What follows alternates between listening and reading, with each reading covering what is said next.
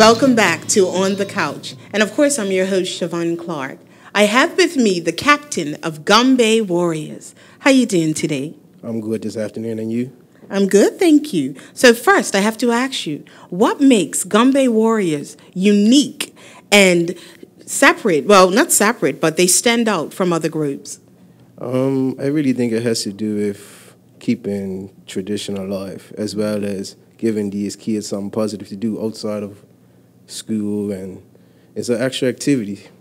I see it as if we got 18 dancers, we're saving them 18 dancers from getting in trouble. Absolutely.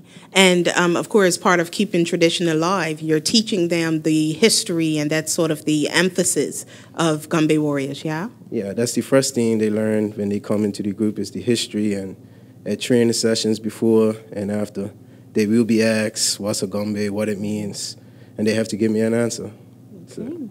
Who founded Gombey Warriors and why? I would say it's a collective group. Dwayne Joe, myself, Jakima Gardner, Gregory Scoops Burgess, June Smith. We just decided that it was time to come together and do this thing together, and here we are. And all of you combined, you have a wealth of knowledge and experience, yeah?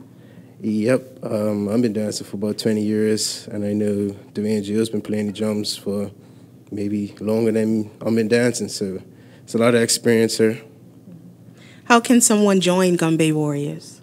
We actually have an email address. It's gombeywarriors@hotmail.com, and we train on Mondays and Thursdays now.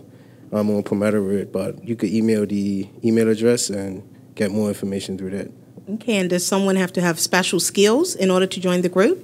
Really, you could be a Gombey at heart, I would say that, because you might not be able to dance, but you could be a Gombey with the movement and all that, but we will teach you. Okay, all right.